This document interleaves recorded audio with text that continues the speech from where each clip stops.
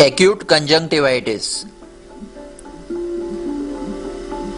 In this photograph, note the redness of the conjunctiva. This patient has watering, photophobia and foreign body sensation in the eyes. This is acute conjunctivitis. Often it comes as an epidemic. Give antibiotic drops to be put in both the eyes every 2 to 4 hours and hygienic instructions to prevent the infection of other people in the house. If the eye is chronically red, chronic conjunctivitis, then evert the eyelid and inspect the inner surface for follicles. If small translucent follicles are seen, refer the patient to an ophthalmologist for treatment of trachoma. Trachoma needs long-term treatment with acromycin ointment twice daily for 2 to 3 months.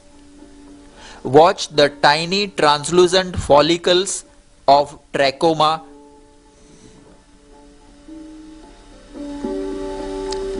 Stye is an acute tiny abscess due to infection of the hair follicle of eyelashes. Give an antibiotic eye ointment and oral course of antibiotic along with anti-inflammatory drugs and hot fomentations. It will always subside. If pus is pointing, then gently pull out the hair coming out of it and the pus will drain away.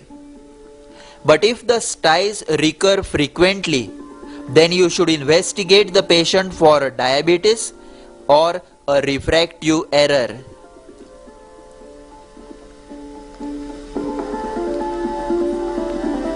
Note the stye on the upper eyelid at the lateral end.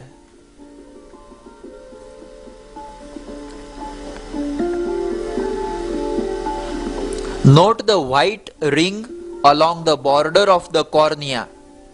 This is termed as arcus senilis and is an aging process. It has no clinical significance and does not affect vision. Its peculiarity is that there is a clear zone of transparent cornea outside the opaque ring that is between the arcus and the limbus. Note the white opacity in the cornea. It usually occurs after a deep corneal ulcer, foreign body or injury to cornea. If it obstructs the vision, then a corneal graft from a donated eye will be required to restore the clarity of vision. The opacity may be dense white as seen in the lower part or translucent as seen in the upper part in this case.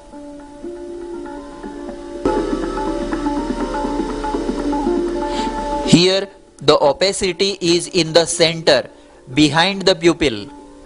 You can see the shadow of the pupil on the lens. This is an opaque lens or cataract.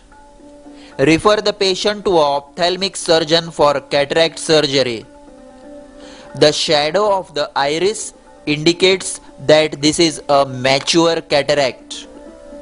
Note the shadow on the lens casted by the iris.